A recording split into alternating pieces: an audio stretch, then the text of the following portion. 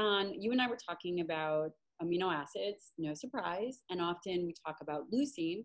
Everybody talks about leucine as it relates to muscle protein synthesis, but the other amino acids are incredibly valuable, especially the limiting amino acids, which are exactly that, oftentimes limiting in foods, and they are essential. For example, lysine is a limiting amino acid, threonine, tryptophan, which is very low in collagen, threonine, I think I already said threonine, tyrosine, methionine. Yeah. Yeah, the four that should always get listed first would be lysine, methionine, tryptophan, and leucine, like you said. Right. Those four are always limiting in plant-based proteins. They're just not as high as they are in animal-based. And the next one would be threonine, which is so important for the gut. You know, when we think about threonine, just out of curiosity, so threonine is important in the gut because it generates mucin, and mucin is the protective layer in the intestinal lining, which is very unique because you need the amino acid threonine to be able to produce this. And as Dr. Lehman had mentioned earlier, that if you are actually low in protein, then you are oftentimes low in this protective layer. So if you have a low protein diet, you really have difficulty with gut repair and protection. So, you know, that makes me think about the RDA naturally as the minimum amount of a substance to allow for baseline health. The RDA, and I don't even know, this might be an off the wall question. Do you know the RDA for threonine? I don't know that one off the top of my head.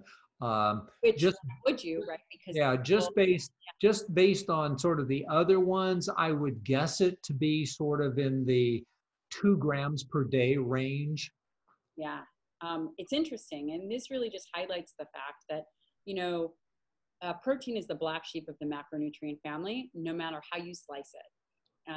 When you talk about the RDA, they really just talk about the overall protein amount. It doesn't really differentiate between animal protein, high quality protein. It truly is just this global amount, which is wrong, quite frankly. And the amino acid is really what we need. We don't really have a dietary need for protein per se. What we do have a need for are those amino acids. And it's interesting. So for leucine, the RDA is 2 to 3 grams per day, but Dr. Lehman and I would say that for optimal muscle health, it would be 2 to 3 grams per meal. Yeah, yeah. The RDA for protein dates back before we really had good methods for determining amino acids. And so we basically learned about protein based on nitrogen, which is a pretty vague term. The analogy I like to use about the protein requirement is saying we have a protein requirement is like saying we have a requirement for a vitamin pill. Right. We don't require the pill, we require the 12 vitamins inside the pill. And just like that, protein is a food. We don't really require protein. We require the 20 amino acids, and particularly the 9 essentials that are inside the protein. And, you know, so people, we need a correction in nutrition where we shift our focus to essential amino acid requirements and not just sort of a generic thing like protein. I think that that's a great point. And, you know, another way to put it is protein or food is actually just a delivery system for nutrients. Yeah. That's all it is. And those nutrients, you know, as it relates to what we feel is important is the amino acid content. Yeah. And so much of what we think about protein, like on the label of a package, is just a nitrogen analysis. It doesn't even mean it's protein. I mean, it could be something like urea or anything else that contains nitrogen. And so what would be an example of that? I think people would really find that very valuable. So let's say you look at the back of a food label and it says 15 grams of protein. And the food label is 15 grams of protein, but it's a hemp-based product or it's a plant-based product.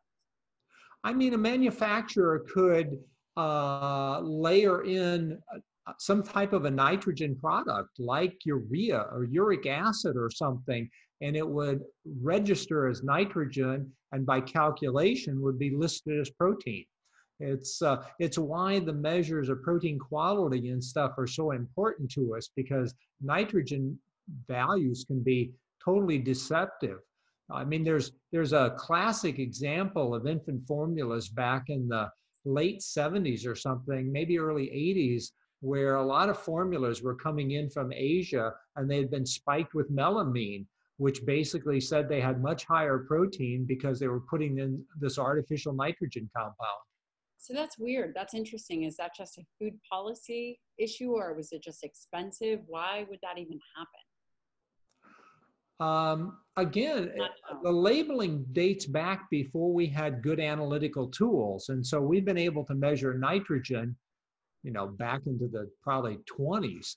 And so it's just historically been how we've identified protein and those sorts of things. But now we have, HPLCs and mass specs, and we can do amino acids, and it's time to move on to a much more specific analysis of the nutrients we need and not this generic food called protein.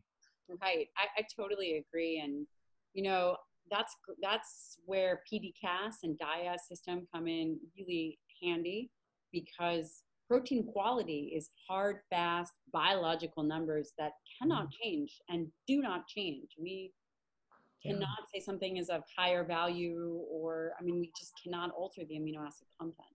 Yeah, the PDCAS or DIAS, either one, get beyond just the nitrogen analysis, and they're actually based on the actual the 9 essential amino acids, plus the digestibility score. And once again, the thing about plants is that the protein and amino acids in plants are there for the structure of the plant. And a lot of them, maybe as much as half, are actually attached to fiber. And we all know we can't digest fiber, so those amino acids are just lost. Yeah, unless we're a cow, which, I mean, the cows are really the... I am postpartum, but otherwise. Yeah. Yeah. So you're right. So that it's not, the digestibility is much lower in plant-based products. Absolutely, always is.